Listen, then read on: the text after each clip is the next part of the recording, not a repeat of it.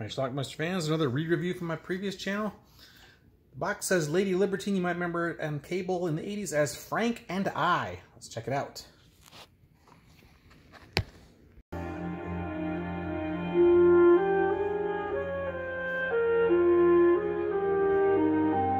As I was on horseback, I soon overtook the boy.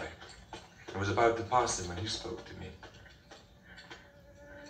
Sir, could you tell me the time, please? This is Beaumont, Mr. Beaumont, and Frank, a boy he discovered on the road. It's almost 6 o'clock. Perhaps my housekeeper will find you something to eat. Frank has no place to stay, For the night. no home, so Mr. Beaumont after offers. my mother died, my father was a mining engineer, and sadly, he was killed in an accident. Perhaps, Frank, you could stay here a while. You know, I have a feeling there's probably a better future for you here than at sea. Oh, sir, could I really stay here? I'd be so happy. We'll see in the morning. But Frank gets in trouble. Good morning, Watson. Oh, sir, sir. What's the trouble? It's Mr. Frank. He was in the pantry. He had no business to be there. Oh, let alone it in Jack. One of the maids told him to leave and he hit her. Well, Frank is found looking at some erotic literature. Or artistry, I guess. So, Frank, this is how you pass your time. Frank deserves a spanking. I didn't think you were a coward. I can't give you the bare butt spanking that he's about to administer. I saw it. May I go, sir? And everything was clear. He saw that she doesn't have a penis. Go. All the mystery of the past few months was solved. Frank was a good... I've decided to be lenient with you. I was planning to send you away to school. But I've changed my mind. I think it would be better for all concerned if you remained here at Oakhurst. Oh, thank you, sir. He goes to visit this stunningly beautiful actress named Sophie Favre, who plays Maud. But he comes home I'm not to a gentleman. Frances, I'm a woman, and I love you. who says she loves him.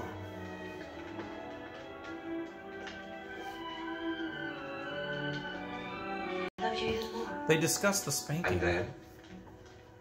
It was terrible, but very exciting. And afterwards? I wanted you to make love to me. And now? I want you to make love to me. She gets her wish, but she doesn't know what she's doing. She's a little inexperienced.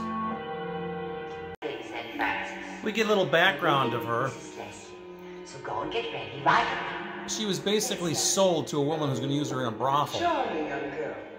So pretty. I think she's an orphan. I hope she'll give you every satisfaction. She doesn't really take to brothel life, though. She's not really receptive to it. Sweets to the sweet, my dear. Thank you, sir. Ungrateful. When she refuses to do what she's supposed to do, she gets spanked. Disrespectful. Uncooperative. Impersonal. So And she so young escapes. Frances escaped. She had no money save a few coins which she found in the pocket of the boy's jacket which she now wore. In school she had read about the sea and resolved to reach port and find work aboard a ship. I was going to see Maud. He's going to go away for a while.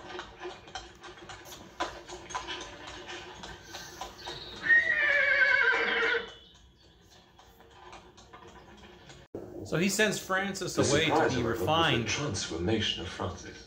Here she is. Looking more girly now. Frances, you take my breath away. You like the dress? Don't think it's too daring. You'll stop the traffic in the Strand when we go to dinner. We're dining out? All three of us together? How splendid. Where are you taking us? I intend to. It's getting late. Oh, Charlie, I just thought of something. There's only one bedroom at the villa. What a dreadful problem. Needless to say, they all share a find bedroom myself together. Spending more and more of my time in London, and particularly in her company. I have a better idea. Why don't you come with me on a little excursion I'm planning for tonight? That depends what you're planning. I brought a friend with me. The excursion was to a I've been brothel. telling him all about you.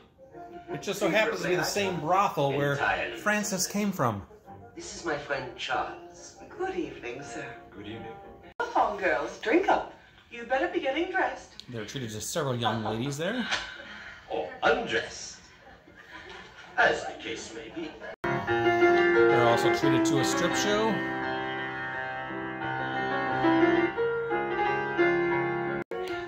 He quizzes her on Francis. It may help you to recollect if I tell you she left this place dressed as a boy. Oh, yes. Now I remember. Ungrateful child.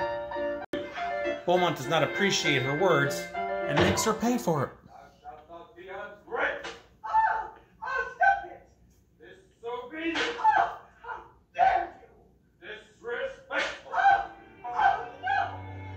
But while he's gone, someone else makes the moves on her. Now listen to me, Francis. I followed you here to LIBEERTINE, and I don't intend to let you get away. Don't you realize? I'm in love with you. Please. Francis, if you love me, I want you to promise me something. Charlie, of course I love you. No, I'm serious. I want you to promise me not to see Mr. Brooke again. If we're leaving LIBEERTINE in the morning, I'm hardly likely to. I want you to promise He's a then. little jealous. You've come back. But she does see him again. Nothing happened, but... No. I've come by to pick up some things. Tonight I'm going to sleep at the club, and tomorrow I'm going back to Wilkers. Charles, forgive me. I know I broke my promise, but it wasn't my fault. Much. You will receive only what you deserve. Her punishment is the usual spanking. Oh, Charles, I do so care for you still. Now he has a nice offer, But to though. you, I shall always be a child, and I want to be a woman. Have you thought about becoming a wife? Do you mean that? I wouldn't have said it otherwise. So they get married.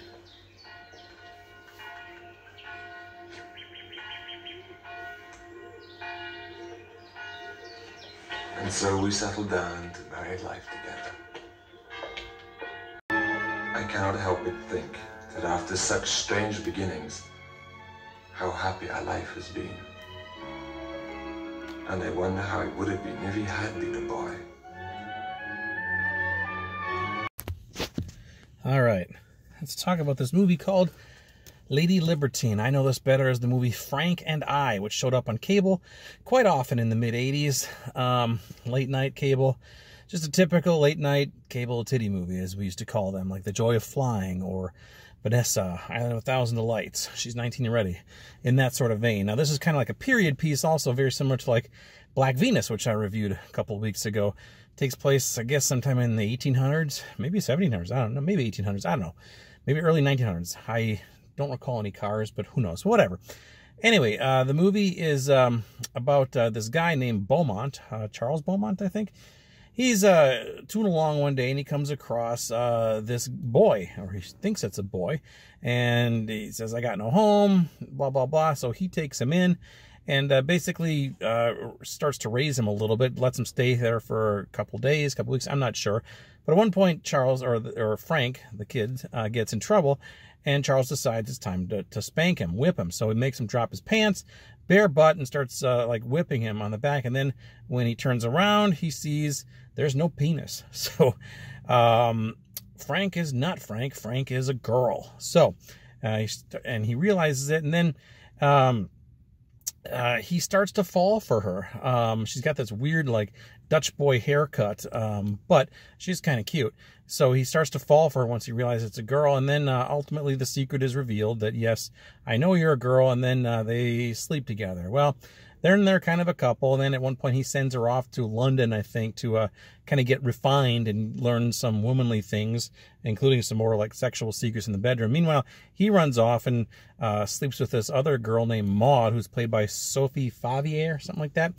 Beautiful, beautiful actress, by the way. And then they get back together with, he gets back together with Francis, who now has longer hair, looks more girly.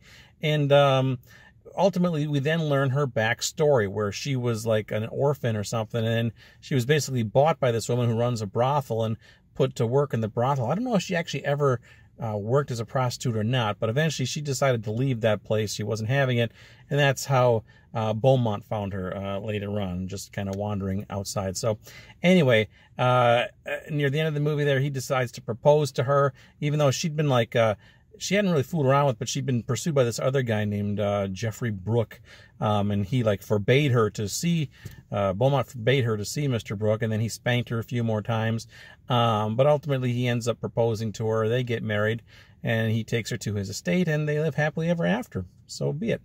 That is Frank and I. Now, Frank and I remember watching this movie when I was a kid, and I had a thing for Jennifer Inch, who plays the title character here, because she kind of reminded me of a girl I knew in real life who I had a crush on. She has full frontal nude scenes in this movie, as does Sophie Favier. Now, Sophie Favier, I read, I didn't know anything about her, but apparently she was a French actress slash singer. She got a little bit of fame, and she's been part of, she's been like a panelist on game shows, and she's made a name for herself in France. And apparently, according to IMDb, when this movie was tried to be re-released on DVD, or maybe it was in VHS, I don't know, she tried to block it, to prevent it from happening. Didn't work, thankfully. I guess she's embarrassed by it. She's full frontal nudity in it, and man, she is beautiful, I can tell you that. But she's also posed for nude magazines too, so I don't know what her deal was, but whatever, right? So anyway, it's released on DVD and Blu-ray. It might be a double Blu-ray with the movie Love Circles, which I reviewed a few days ago as well. Can't remember, but that is that's it. It does not have a release under the Frank and I title on DVD that I'm aware of anyway. According to IMDb, there's like 3.5 minutes cut out of all versions. However, this appears to be the full version, at least according to the running time on IMDb. So I don't know. It seemed to be a little bit longer than the VHS version also. I do have a pre-recorded VHS movie version of this, which I think was put up by MGM in one of those like big boxes that kind of folded open and that sort of thing. But that's Frank and I. Now, if you're into like some S&M stuff, some spanking, a little whipping, this is definitely a movie for you. We have a beautiful actress who gets spanked a lot. So there you go. That is Lady Libertine, otherwise known as Frank and I. I don't know what happened to Jennifer Inch. She did a few movies in the 80s. She did a couple other Playboy things. This was actually, I guess, produced by Playboy and shown on the Playboy channel quite a bit too. But she did a couple more like that. She did a couple like Anna of Avonlea movies, and then she just disappeared. I tried to find some new information on her. Nothing. I don't know if she's American, French, or what, but yeah, I don't know where Jennifer Inch is, but wherever she is, I'm sure she's looking beautiful still. So check it out. Leave some comments. I know what you think about Lady Libertine, a.k.a. Frank and I. I will leave you a link to something down below on Amazon, and if you're into these kind of films, it's a good one to get. Check it out. Leave some comments. Watch it. Bye.